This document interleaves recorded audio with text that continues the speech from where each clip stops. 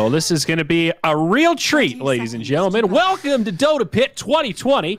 Here in Europe. This is like This is like Midas mode when teams started randoming, and there was no winning. It's like if you don't random and you lose, you're a and you win, you're just a tryhard. And if you then random and then you still lose to them, it's like, oh well, at least we random too. Now, like, what if you lose to support Tinker? Dracho, he's going to be blocked out. It's a good fissure from Zai, though he's got a lot of support now. Spirit pressing forward. They're going to put some damage onto Zai.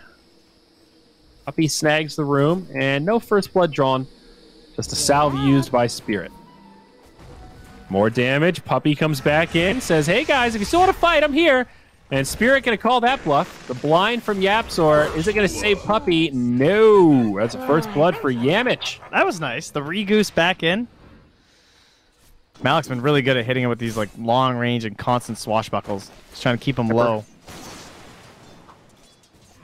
He's ahead of the Lifestealer still, so it's working out okay. And they get the stomp, but unfortunately missed the torrent. Yeah, and he should have believed it. Yep, almost able to survive, but the right clicks will be there. And now Yamich going to be on the run, still only level 1, as the Centaur goes down. That was a really weird swashbuckle. And now Misha, the other Isha, if you will, down. Say that, and Zai is currently on his way to building a Necro, so. They're going to move in onto Yapzor. Dracho gets off the rage, but he's actually going to take a decent amount of damage here. Yapzor's going to turn and throw some auto attacks. Gets blocked out by the fissure, and they take him to school, dude.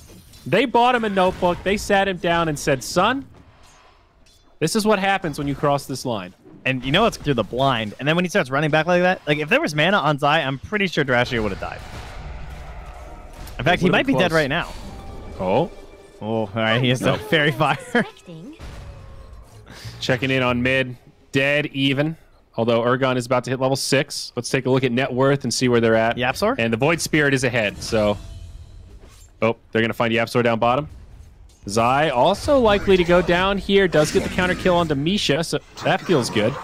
But a 2 for 1. Dracho the big winner. Does he go for the bounty room? Both bounties. He's going for it. Dare I say, what a time to be alive. It's the life of Zai, I guess. Yeah. I mean, I guess it is just that value item. Matu, Urgon again, battling it out. Double damage on the AM. He is going to go for this. Blinks up to the high ground, forces the TP. Now going to be on the run. He's going to be a little careful here, but gets the mana void. And now he's going to pop damage. He blinks forward and finds it.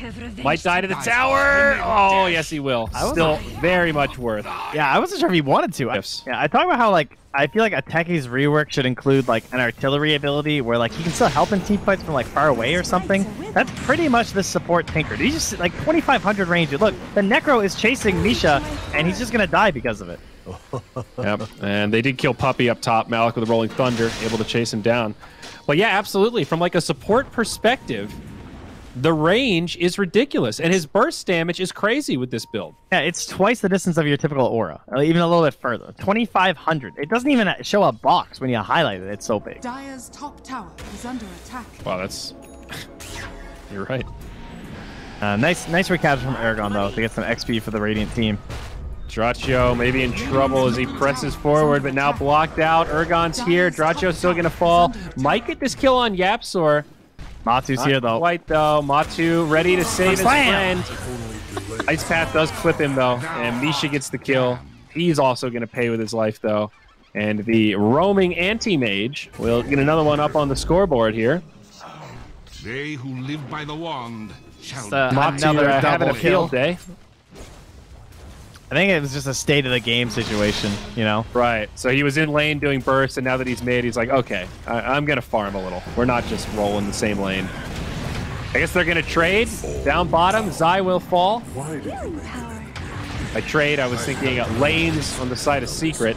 Now they'll go in onto Puppey, and Ench falls. That's a set of kills for Spirit. Very nice. Without the Battle Fury, and that'll kick in before too long, probably another minute or two. I don't know. I don't know where you go from here, man. It just looks really bad. They can keep killing like Puppey and Zai. Oh, they can't kill him. Well, we'll see. They're going to try to kill Puppey. Urgon will get him, but Nisha also comes in with a good combo. That'll finish off Yamich. And Matu's here. Say goodbye to your mana, Urgon. Does get off a nice taunt. Meanwhile, on the other side, Anisha tanking the whole team, just walking on the macro pyre. Yapzor in the back throwing missiles. It's big They kill. actually lose the Kunkka. Anti-Mage, though, drops the Mana Void, gets Urgon low. He'll go down. Dunk from Zai. Only connects on 2, but might set up for more out of the Anti-Mage. Malik gets a disarm. Draccio comes in. Matu blinks defensively. Now Zai going to be on the run. Secret trying to get out. And I think Zai going to be left behind. Smart money. Oh, nice stun. But no, Shadow Realm's got him. That Frost Armor almost saved him, the Ice Armor. And more rockets. That'll get Malik. They've got a ward down. Support Tinker. Like, you just have no you can't push anything. Like, Tinker, Kunkka, Earthshaker, how are you ever going to push a tier 2 tower? They have such good defense when you're in small proximity. We'll see a fight here in the jungle. Terrorize, interrupted. Nice fissure. Yamich just going to recast it, but not going to survive. Yapzor in the back just laying in the missiles. Going to be out of mana now, but heading back to the well.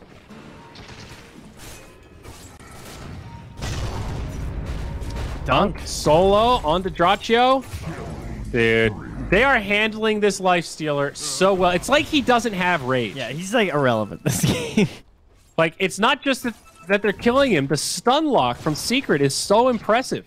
They just comboed him full to 0. He has an armlet. I mean, it's not like this Lifestealer went for some greedy build. He just can't do anything. Urgon in on Nisha. No boat. Zai, though, with a fissure. I think Nisha's a goner. And yeah, Secret not going to go for this.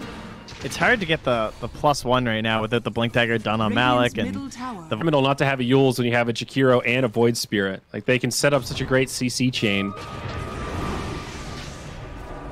Here we go. In onto the AM. This is the CC chain we're talking about, but they're going to be short on damage.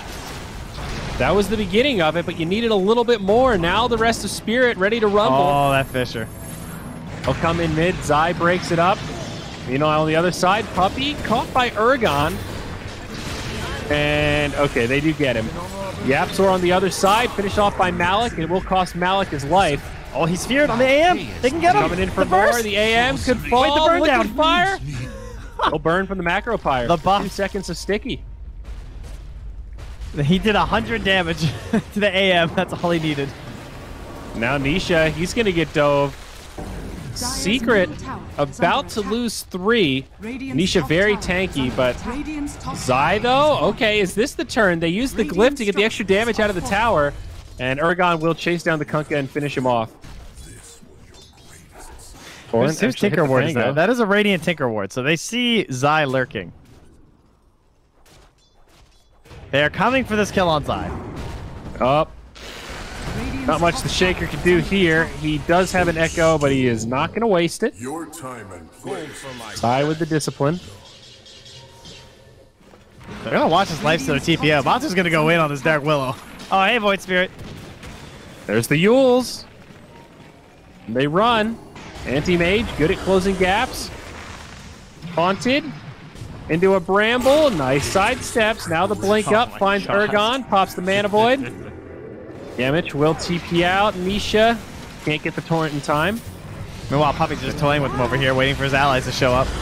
Yep, now the Rockets.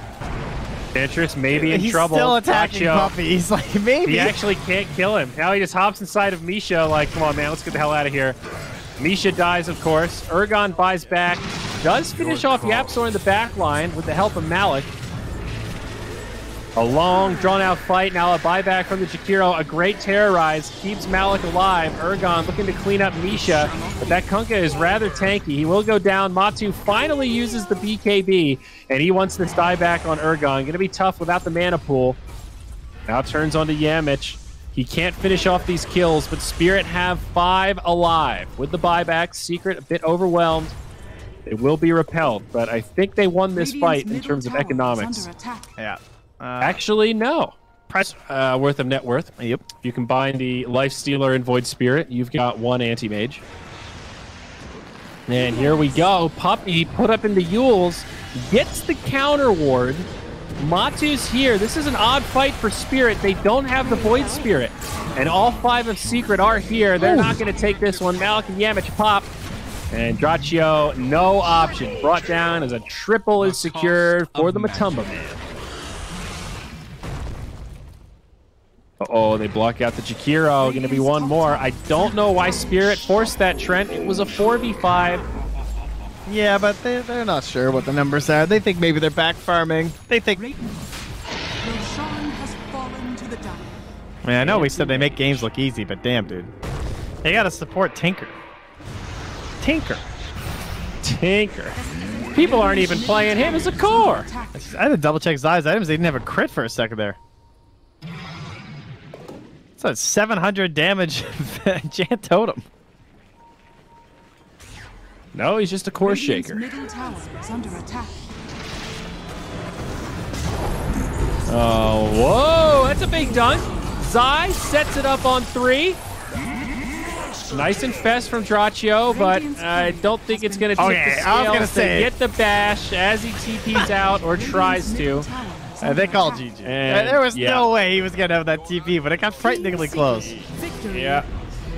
GG. I can't believe that game lasted 30 minutes. I mean, Spirit did put up a decent something, but that does not look good. As the that was a proper slaughter.